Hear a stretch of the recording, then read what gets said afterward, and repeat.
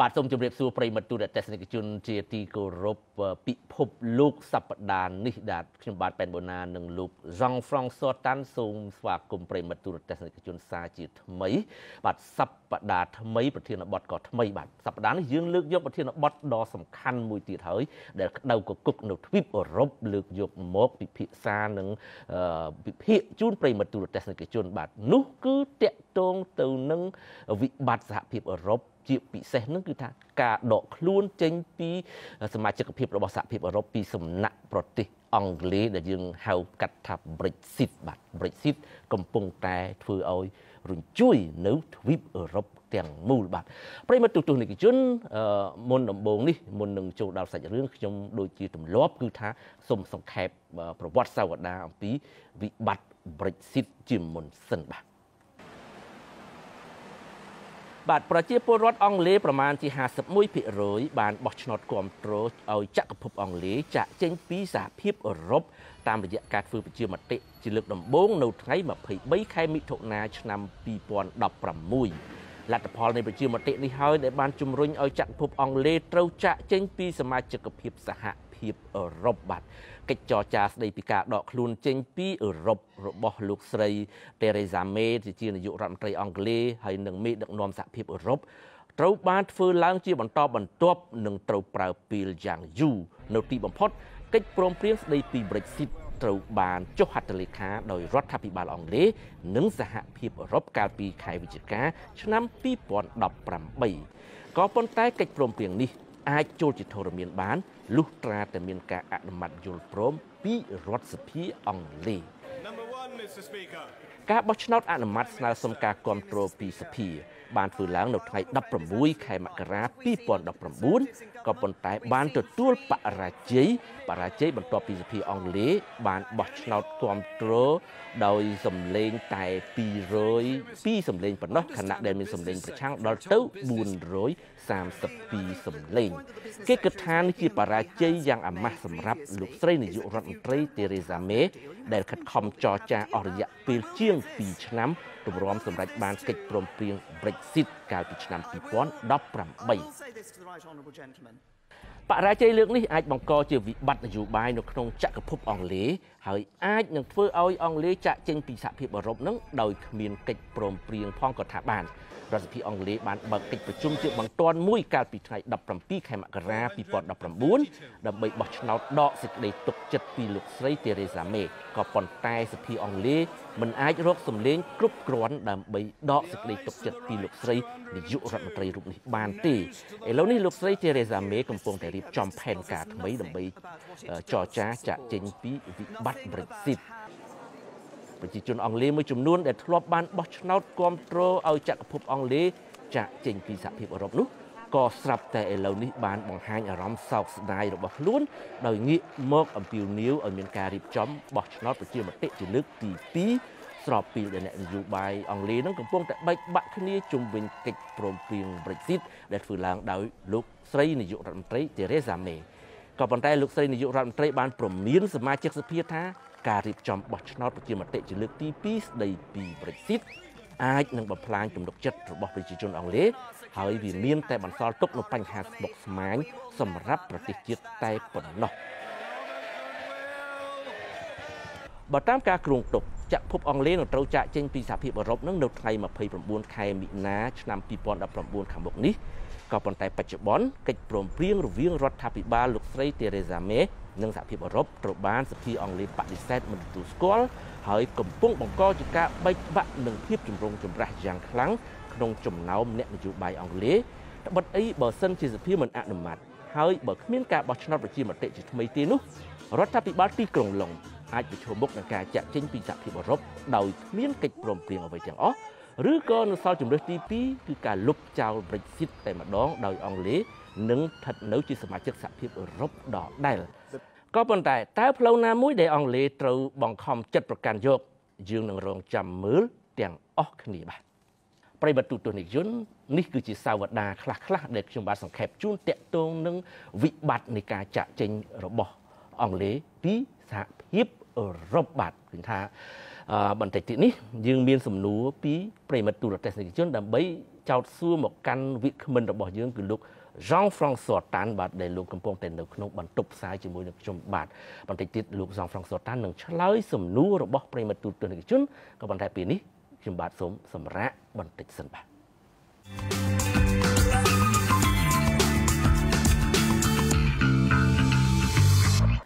បាទប្រិយមិត្តទូរទស្សនិកជនឥឡូវនេះយើងវិលមកជួប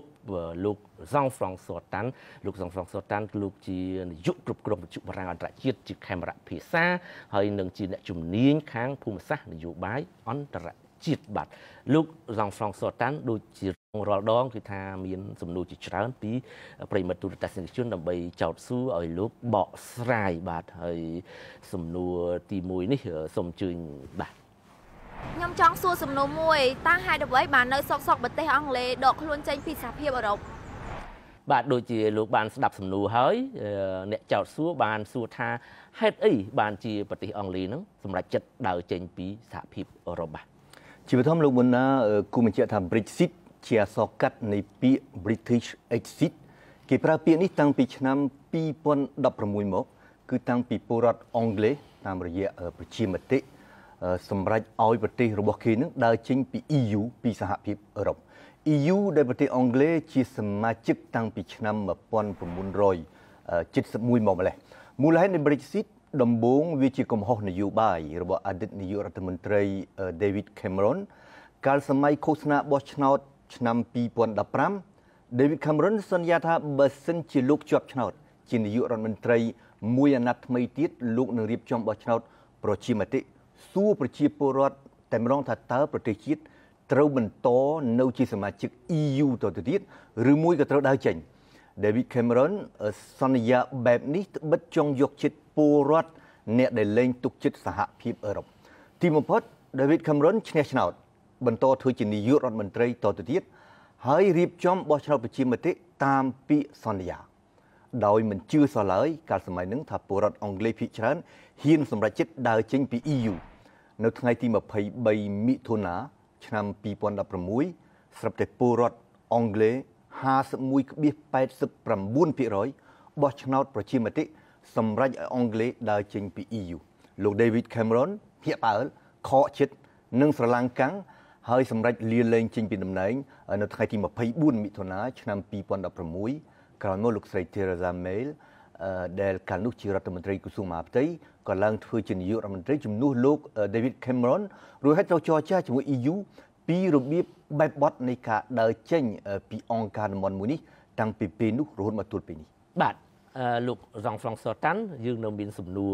មួយទៀតបាទពីប្រិយមិត្តទូរទស្សនិកជនពីខាងក្រៅបាទសូមអញ្ជើញ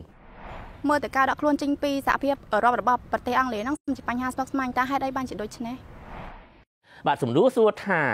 ឥឡូវនេះទោះបីជាថាប្រជាជនអង់គ្លេសភាគច្រើនបានសម្រេចចិត្តថាដកខ្លួនចេញពីសមាជិកភាពសហភាពអឺរ៉ុបក៏ប៉ុន្តែការដកខ្លួនរបស់អង់គ្លេសហ្នឹងហាក់បីដូចជាមានភាពស្មុគស្មាញច្រើនរហូតមកដល់ពេលនេះគឺមិនទាន់អាចសម្រេចបានទេហេតុអីបានជាមានភាពស្មុគស្មាញចឹងបាទដើម្បីលែងលះគ្នាពី EU ប្រទេសអង់គ្លេសអាចជ្រើសរើសរវាងរូបមន្តពីរទី1ជាអ្វីដែលគេហៅថា hard Brexit និងទី2ជាអ្វីដែលគេហៅថា soft Brexit បើជ្រើសរើសយក hard Brexit ប្រទេសអង់គ្លេសត្រូវដើរចេញពី EU នៅថ្ងៃទី29មិនិនា2019 2ខែទៀតខាងមុខនេះដោយដកខ្លួនចេញជាស្ថាពរពីទីផ្សាររួមអឺរ៉ុបដោយគ្មានកិច្ចព្រមព្រៀងបានន័យថាអស់មានទៀតហើយចរាចរណ៍ដោយសេរីនៃទំនិញពីទីផ្សារអង់គ្លេសទៅកាន់ទីផ្សារ EU ឬពីទីផ្សារ EU មកកាន់ទីផ្សារអង់គ្លេសដែលត្រូវរៀបរនាំងកយឡើងវិញប៉ុន្តែលោកស្រី Theresa May ជ្រើសរើសយក soft Brexit បានន័យថាជាការលែងលះគ្នាបន្តិចម្ដងពី EU និយាយបែបផ្សេងអង់គ្លេសនឹងត្រូវដើរចេញពី EU នៅថ្ងៃទី31ធ្នូឆ្នាំ2020ឯណោះប៉ុន្តែអង់គ្លេសនិង EU ត្រូវចរចាគ្នាចរចាពីនេះពីនោះចរចាទាញយកប្រយោជន៍ទៅវិញទៅមកឲ្យបានមុនថ្ងៃទី29មិនិនា2019បញ្ហានៅត្រង់ថាមកទល់ពេលនេះម្ដងជាពីរដងលទ្ធផលបានពីការចរចាដែលលោកស្រី Theresa May យកទៅឲ្យសភាអង់គ្លេសអនុម័តតែងតែត្រូវច្រានចោលហេតុអ្វីមែនទែនទៅនេះជារឿងបញ្ហាផ្ទៃក្នុងនយោបាយរបស់ប្រទេសអង់គ្លេសដែលធ្វើឲ្យសភានឹងជាតែច្រានចោលកិច្ចព្រមព្រៀងរវាងលោកស្រី Theresa May និង EU នៅម្ខាងមានអ្នកតំណាងរាស្ត្រដែលគ្រប់គ្រង Brexit ចង់ឲ្យអង់គ្លេសដើរចេញឲ្យលឿននិងជាស្ថាពរពី EU ពលគឺចង់រើសយករូបមន្តទី1 hard Brexit នៅម្ខាងទៀតអ្នកតំណាងរាស្ត្រដែលប្រឆាំងនឹង Brexit កិច្ចកុករករឿងអញ្ចេះអញ្ចោះហើយដេកសង្ឃឹមថានៅទីបំផុតដោយសារតែបញ្ហាច្រើននឹងមានការបោះឆ្នោតប្រជាមតិមួយឡើងវិញដែលអាចនាំអង់គ្លេសវិលមកជាសមាជិករបស់ EU ដូចមុនវិញបាទអរគុណលោករងហ្វ្រង់សដែលបានបកស្រាយសំណួរតបទៅនឹងប្រិយមិត្តទូរទស្សនិកជនរបស់យើងក៏ប៉ុន្តែនៅមានសំណួរជាច្រើនទៀតតាមរយៈបណ្ដាញសង្គម Facebook ដែលខ្ញុំសូមស្រង់យកសំណួរមួយដែលបានចោទសួរមកលោករងហ្វ្រង់សតាមដើម្បីបកស្រាយបាទម្ចាស់សំណួរបានសួរថាតើការបោះឆ្នោតប្រជាមតិលើកទី2ស្ដីពី Brexit នៅអង់គ្លេសនឹងអាចទៅរួចដែរឬទេមើលទៅមានយន្តការធម្មនុញ្ញដែលអនុញ្ញាតឲ្យរៀបចំប្រជាមតិឡើងវិញនោះគឺរដ្ឋាភិបាលដាក់សំណើទៅសភាហើយសភារួមប្រជុំគ្នាបោះឆ្នោតគ្រប់គ្រងឬប្រឆាំងប៉ុន្តែបញ្ហាធំមិនមែនរឿងអាចឬមិនអាចទេតែជារឿងហ៊ានឬមិនហ៊ានដែលថាបើរៀបចំធ្វើប្រជាមតិឡើងវិញនោះនឹងមានផលវិបាកធ្ងន់ធ្ងរពីរកើតឡើងម្យ៉ាងគឺផលវិបាកធ្ងន់ធ្ងរទៅលើគ្រឹះនៃលទ្ធិប្រជាធិបតេយ្យអង់គ្លេសដែលជាលទ្ធិប្រជាធិបតេយ្យចាស់ទុំជាងគេបង្អស់មួយនៅក្នុងលោកដោយបានលើកឡើងរួចហើយថានៅថ្ងៃទី23មិថុនាឆ្នាំ2016ពលរដ្ឋអង់គ្លេសរួចម្ដងទៅហើយសម្រេចឲ្យដកខ្លួនចេញពី EU ម្ល៉េះហើយគ្មានឡើយមូលហេតុស័ក្តិសមណាមួយ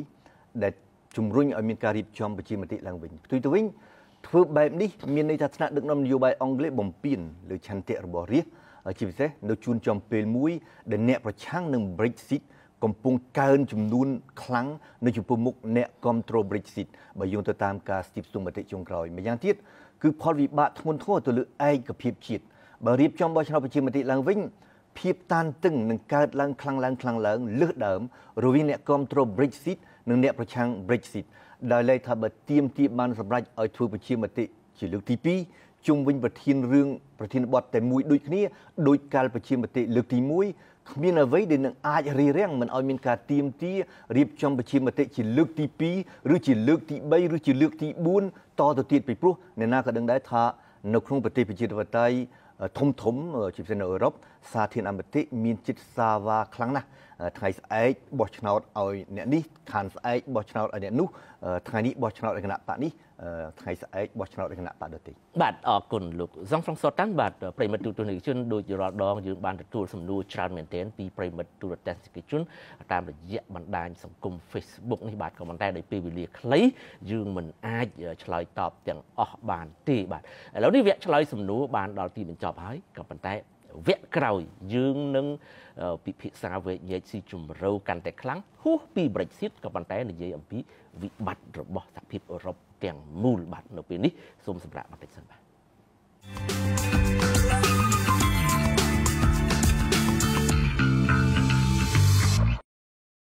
ទប្រិយមិត្តទូរទស្សនិកជនវគ្គចុងក្រោយនេះគឺជាវគ្គបទវិភាគស៊ីជម្រៅបាទទៅលើថ្ងៃនេះយើងនិយាយអំពីវិបត្តិនៅសហភាពអឺរ៉ុបបាទលោកសង្ឃហ្វ្រង់សតាន់នឹងឆ្លើយសំណួររបស់ខ្ញុំជាច្រើនបាទលោកសង្ឃហ្វ្រង់សតាន់បាទ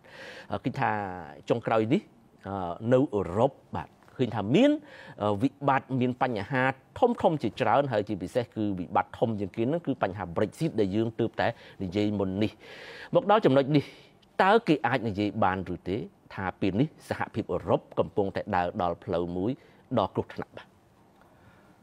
Brexit ដែលយើងលើកឡើងមកមិញនេះលោកបណ្ណាជាវិបត្តិធ្ងន់ធ្ងរជាងគេមកអស់ដែលសហភាពអឺរ៉ុបជួបប្រទះតាំងពីអង្គការមួយនេះផ្ដើមកើតឡើងនៅឆ្នាំ1951ម្យ៉ាងពីព្រោះជាលើកទី1បង្អស់សហភាពអឺរ៉ុបដែលធ្លាប់តែបង្កើនចំនួនសមាជិកច្រើនឡើងជាលំដាប់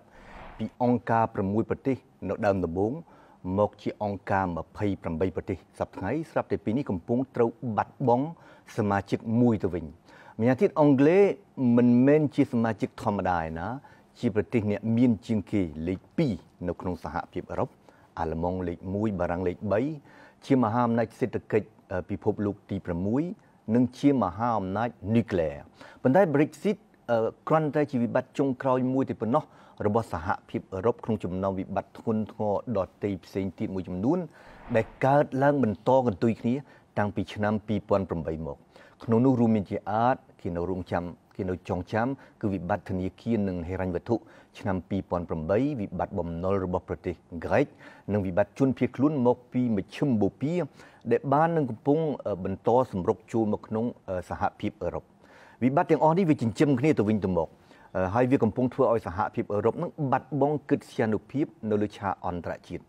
មិនតែប៉ុណ្ណោះវិបត្តិធ្ងន់ធ្ងរទាំងអស់នេះដែលសុទ្ធតែពិបាកដោះស្រាយជាពិសេសវិបត្តិជនភៀសខ្លួនកំពុងប្រព្រឹត្តទៅជួនចំពេលមួយ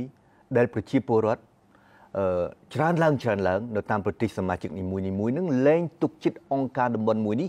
ដូចកាលពីអតីតកាលទៀតហើយគឺជាអ្វីដែលនៅអឺរ៉ុបអានោះគេហៅថាវិបត្តិទំនុកចិត្តម្ល៉េះហើយបើពលរដ្ឋអឺរ៉ុបលែងមានជំនឿទៅលើការកសាងអឺរ៉ុបទៅលើសមាហរណកម្មអឺរ៉ុបបានន័យថាចង់ឬមិនចង់ការបន្តធ្វើសមាហរណកម្មអឺរ៉ុប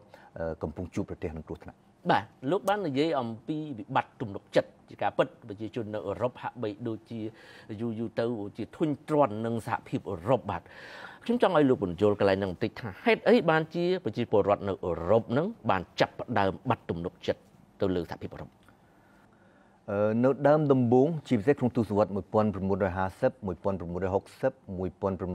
1970និងក្នុងទសវត្សរ៍1980ថ្នាក់ដឹកនាំអឺរ៉ុបនិងប្រជាពលរដ្ឋអឺរ៉ុបនឹងជឿជាក់ខ្លាំងដូចគ្នាទៅលើការកសាងអឺរ៉ុបនិងទៅលើសមាហរណកម្មអឺរ៉ុបហេតុអ្វីកាលនោះគឺជាសម័យសង្គ្រាមត្រជាក់ម្ល៉េះហើយអឺរ៉ុបខាងលិចពូលគឺបណ្ដាប្រទេសអឺរ៉ុបប្រជាធិបតេយ្យនឹងផិតភ័យខ្លាំងដែលហេតុតែមានវត្តមាននៅជាប់នឹងព្រំដែនរបស់ខ្លួន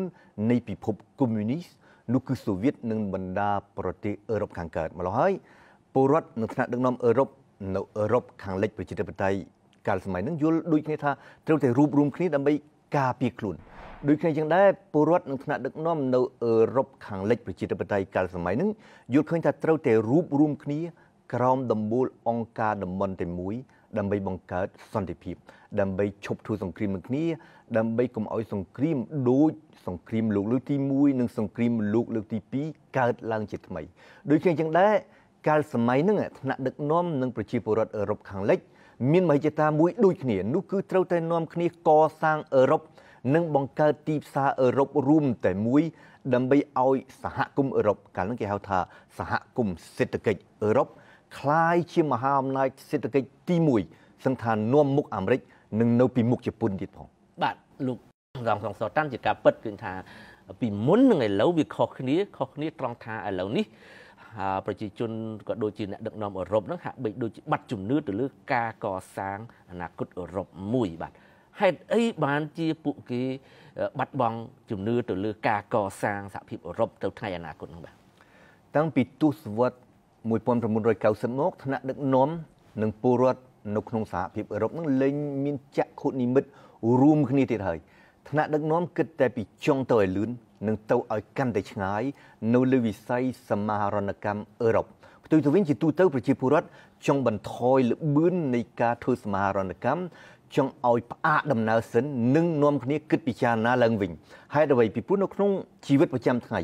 ទីផ្សាររួមតែមួយការចាយលុយអឺរ៉ូតែមួយនិងការដួលរលំនៃព្រំដែនក្នុងលំហផ្ទៃក្នុងរបស់សហភាពអឺរ៉ុបដោយនៅសល់តែទល់ដែនព័ទ្ធជុំវិញដែលគេហៅថា Espace Schengen ហ្នឹងមិនមែនហុចមកតែភាពល្អប្រសើរឯណាជាក់ស្ដែងការចាយលុយអឺរ៉ូធ្វើឲ្យសេដ្ឋកិច្ចនៃប្រទេសក្រិចហ្នឹងដួលរលំបាក់ជើង Espace Schengen ធ្វើឲ្យប្រទេសសមាជិកនីមួយៗពិបាកទប់ស្កាត់ការហូរចូលមកដល់នៃជនភៀសខ្លួនជាឧទាហរណ៍ជាក់ស្ដែងប្រជាជនបារាំងធុញទ្រាន់នឹងការដែលប្រជាជននៃប្រទេសអឺរ៉ុបក្រីក្រដូចជាប្រទេសរូម៉ានីចេះតែចូលមកនៅពីសវាលពីសកាលក្នុងប្រទេសបារាំងជារួមគេអាចនិយាយបានថាមានការលែងលះគ្នារវាងពលរដ្ឋអឺរ៉ុបនិងថ្នាក់ដឹកនាំអឺរ៉ុបនេះមិនទាន់និយាយដល់ការលែងលះគ្នាការមិនត្រូវរកគ្នាខ្លាំងឡើងរវាងបណ្ដាប្រទេសសមាជិកអឺរ៉ុបទៀតផងលោកបណ្ណាបាទត្រង់ចំណុចនេះខ្ញុំគិតថាសំខាន់លោករងសងសតាន់ទើបតែលើកឡើងថានៅមានទំនាស់កាន់តែធំឡើងរវាងបណ្ដាប្រទេសនៅក្នុងសមាជិកសហភាពអឺរ៉ុបខ្ញុំចង់ឲ្យលោកលើកបញ្ជាក់ឲ្យបានជាក់ស្ដែងជាងនេះថាតើបញ្ហាកើតឡើងរវាងប្រទេសណាខ្លះហេតុអីបាទ យើងនឹងចាំថាវិបត្តិសេដ្ឋកិច្ចសកលឆ្នាំ2008ដែលចំហាយអាក្រក់របស់វានឹងនៅបន្តគ្របដណ្ដប់ទៅលើប្រទេសសមាជិកអឺរ៉ុបខ្លះតមកទល់សប្តាហ៍ថ្ងៃធ្វើឲ្យមានការបែកបាក់គ្នាខ្លាំងកាលសម័យនឹងរវាងបណ្ដាប្រទេសសមាជិកអឺរ៉ុបជាក់ស្ដែងអាល្លឺម៉ង់ដែលសឹងថាមិនត្រូវប៉ះពាល់ទាល់តែសោះដោយវិបត្តិសេដ្ឋកិច្ចសកលឆ្នាំ2008ចង្អុលមុខស្ដីបន្ទោសបណ្ដាប្រទេសអឺរ៉ុបក្រីក្រដូចជាប្រទេសក្រិកជាដើមថាគ្រប់គ្រងមិនបានល្អនឹងចាយខ្ជិះខ្ជាយជាទីបំផុតថវិការដ្ឋគ្រប់ប្រទេសសមាជិកក្រីក្រដែលប៉ះពាល់ខ្លាំងដោយវិបត្តិសេដ្ឋកិច្ចសកលឆ្នាំ2008សុទ្ធតែត្រូវមាត់សមាជិកដែលមានអំណាចមុននឹងទទួលបានជំនួយពីអឺរ៉ុបដោយឡែកក៏មានដែរទំនាស់រវាងបណ្ដាប្រទេសសមាជិកចាស់និងបណ្ដាប្រទេសសមាជិកថ្មីពួកប្រទេសសមាជិកចាស់ដូចជាបារាំងជាដើមសុទ្ធសឹងជាប្រទេសប្រជាធិបតេយ្យចាស់ទុំជាភាសាបារាំងគេហៅថា la démocratie libérale រីឯក្នុងចំណោមពួកប្រទេសសមាជិកថ្មីមានខ្លះជាលទ្ធិប្រជាធិបតេយ្យមិនពេញលេញភាសាបារាំងគេហៅថា démocratie illibérale រួមមានជាអាចប៉ូឡូញនិងអ៊ុងគ្រីរវាងសមាជិកចាស់និងសមាជិកថ្មីទំនាស់កើតឡើងខ្លាំងតាំងពីមានលំហូរជនភៀសខ្លួនមកពីមជ្ឈមបូព៌ាពួកសមាជិកចាស់ដាស់តឿនពួកសមាជិកថ្មីឲ្យគោរពសិទ្ធិមនុស្សនិងឲ្យចេះអាណិតអាសូរជនភៀសខ្លួននិងចង់ឲ្យមានការបែងចែកពួកជនភៀសខ្លួនរវាងបណ្ដាប្រទេសសមាជិកទាំងអស់តែពួកសមាជិកថ្មីគឺពួកអឺរ៉ុបខាងកើតដាច់ខាតមិនព្រមទទួលដូចគ្នាយ៉ាងដែរបន្តិចម្ដងនៅតាមបណ្ដាប្រទេសសមាជិកមួយចំនួនចុងក្រោយនេះគឺនៅអ៊ីតាលីបកស្ដាំនិយមជ្រុលស្អប់ខ្ពើមជនជាតិបរទេសផ្ដើមឈ្នះឆ្នោតនិងផ្ដើមចូលរួមក្នុងរដ្ឋាភិបាលចម្រុះពួកមេកាយនៃបកស្ដាំនិយមជ្រុលអ៊ីតាលីដូចជាលោក Salvini ដែលជាឧបនាយករដ្ឋមន្ត្រីផងវាសម្ដីចំទៅលើថ្នាក់ដឹកនាំអឺរ៉ុបតែម្ដងជាពិសេសទៅលើលោកប្រធានាធិបតីបារាំងម៉ាខុងបាទលោកហ្សាំងហ្វ្រង់សតាន់ស្ដាប់ទៅហើយនឹងមើលសភាពជាក់ស្ដែងដែលកើតមានសប្តាហ៍ថ្ងៃនេះយើងហាក់បីដូចជាមើលឃើញថាអនាគតរបស់សហភាពអឺរ៉ុបនឹងដូចជាមិនសូវល្អទៅខាងមុខតើលោកយល់យ៉ាងម៉េចបាទជារួមមិនសូវល្អមែនប៉ុន្តែអនាគតនៅបើកចំហធ្វើយ៉ាងណាធ្វើឲ្យថ្នាក់ដឹកនាំអឺរ៉ុបនិងប្រជាពលរដ្ឋអឺរ៉ុបចាប់ផ្ដើមមានចក្ខុនិមិត្តរួមគ្នាឡើងវិញហើយនឹងមានសុទិដ្ឋិនិយមក្នុងការកសាងអឺរ៉ុបនិងក្នុងការកសាងសមាហរណកម្មអឺរ៉ុបក៏ប៉ុន្តែទាំងអស់នេះគ្រាន់តែជាចំណុចមួយមានចំណុចផ្សេងទៀតអាចចោទជាបញ្ហាគឺបរិបទតំបន់និងបរិបទអន្តរជាតិហើយការវិវត្តទៅនៃបរិបទតំបន់និងអន្តរជាតិមិនអាស្រ័យទាល់តែសោះទៅលើថ្នាក់ដឹកនាំអឺរ៉ុបបាទអរគុណលោកហ្សង់ហ្វ្រង់សតាន់ដែលបានឆ្លើយនឹងសំណួរខ្ញុំយ៉ាងក្បោះក្បាយបាទប្រិមត្តទូទស្សនិកជនដោយសារតែយើងអស់ពេលទៅហើយបាទដូច្នេះពិភពលោកសប្តាហ៍នេះរបស់យើងក៏បានឈានដល់ទីបញ្ចប់ហើយដែរបាទខ្ញុំបាទប៉ែនបូណាលោកហ្សង់ហ្វ្រង់សតាន់ក៏ដូចជាក្រុមការងារទាំងអស់នៅក្នុងបន្ទប់ផ្សាយក៏សូមអរគុណនិងសូមគោរពលាប្រិមត្តទូទស្សនិកជនតែត្រឹមនេះបាទវិលជួបគ្នាសប្តាហ៍ក្រោយតាមពេលវេលានិងម៉ោងដដែលបាទ